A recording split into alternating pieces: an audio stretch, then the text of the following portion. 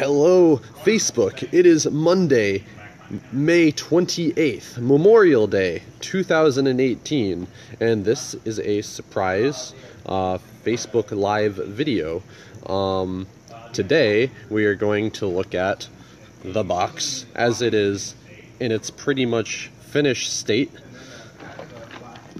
This is pretty much what you're going to be looking at when the game's done.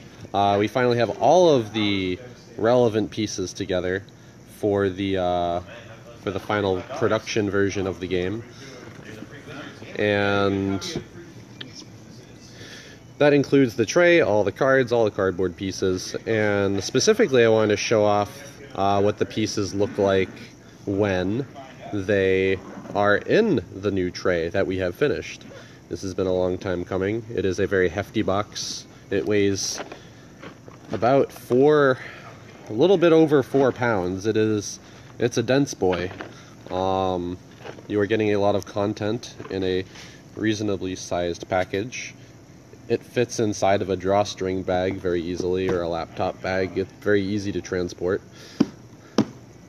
Well, let's crack it open. Let's see what's going on inside. So you open the game up, you remove the cover, and the first thing you see is this little sheety sheet here that tells you what the contents of the box are and how the game has different decks and how you open them in an order.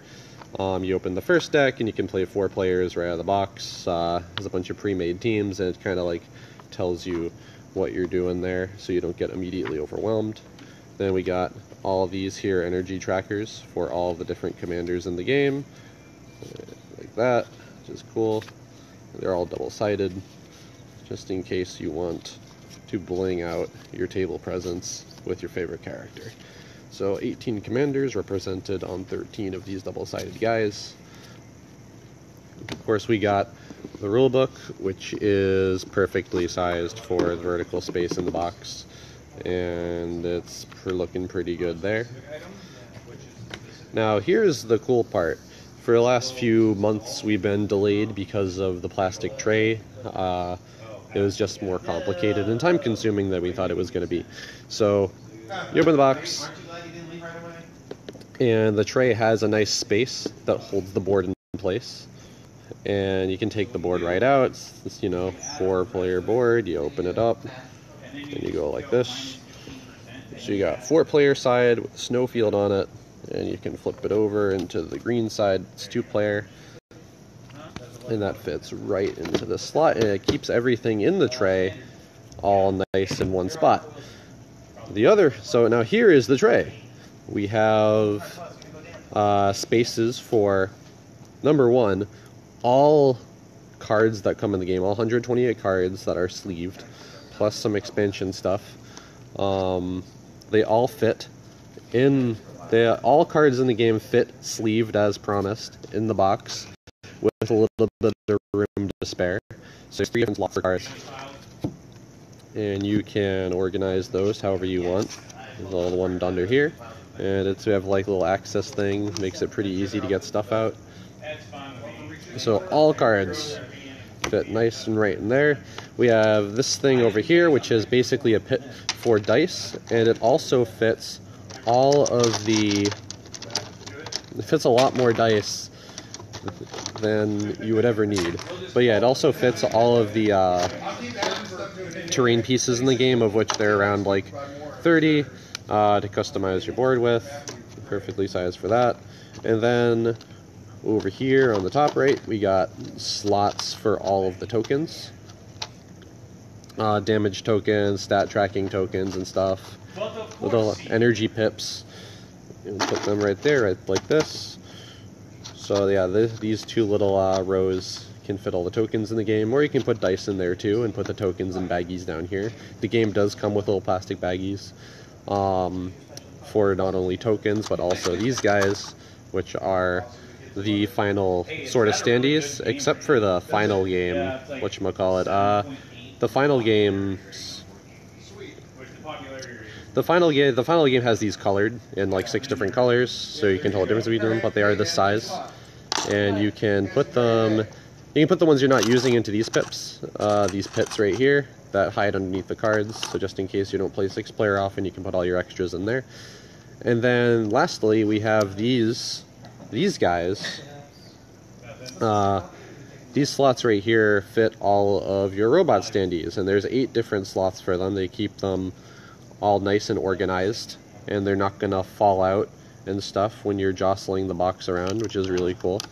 So that's exciting, and that fits all 100 robot standees with room to spare. That's neato.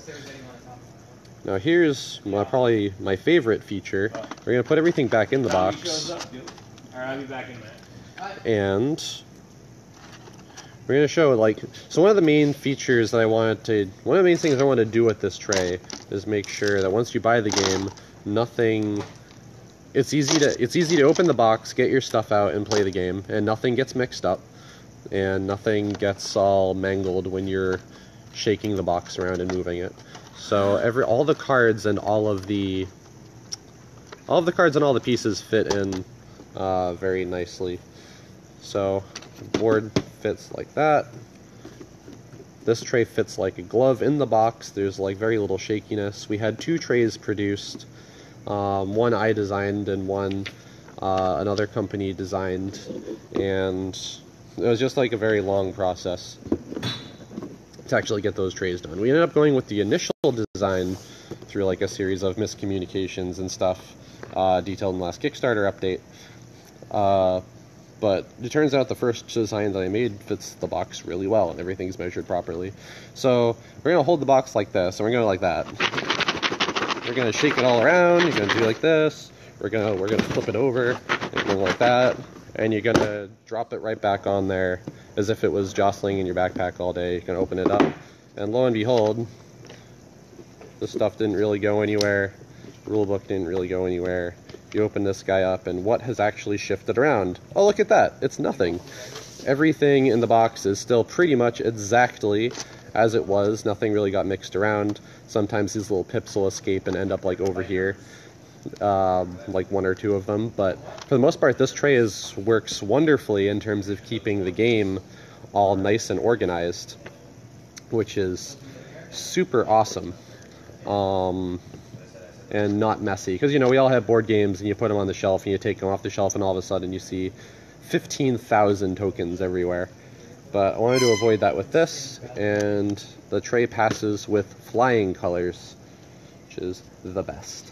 So yeah, this game, everything is approved. We just got word back we just got pictures of the dice and the final colored standees yesterday, and it should be entering print like now.